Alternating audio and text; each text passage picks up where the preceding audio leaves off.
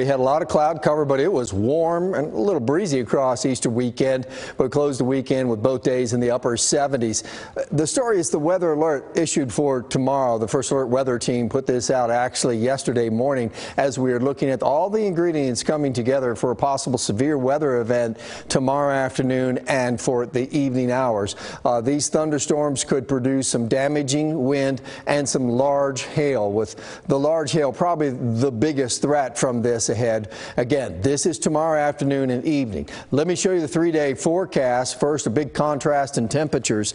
Tomorrow we'll be in the 80s for the first time in a couple of weeks, but on Tuesday we'll only be in the mid-60s, and it will be windy as well. So don't quite put away those jackets yet. You're going to need them. On Wednesday we'll get up to 70, but the morning low should be down into the mid-40s. Here is Futurecast. Our First Alert Weather Team is watching the development for thunderstorms along the dry line tomorrow. We think it's going to happen sometime during the afternoon. And again, this is just one forecast model. This is just the latest run of it, but it puts the dry line in our western counties at the close of day. And in front of it, it has triggered a line of thunderstorms which will likely be severe. Would not be surprised if we're under thunderstorm watch during the end of the day and into the overnight hours, or at least into the evening into the early overnight hours, and this line of thunderstorms into the metroplex somewhere between 7 and 9 o'clock. You need to stay very weather aware and be aware that if you are outside or on the highways during the close of day starting around 7 o'clock, you need to start paying attention to what's going on out there coming in from the west, because this line could produce some large hail and could do some damage like to cars and windshields.